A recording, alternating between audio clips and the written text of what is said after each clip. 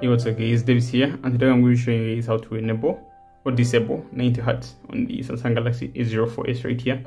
So to do that, you're going to go to settings, then go to display right here, and then go to motion smoothness, as you can see it here. Tap on that.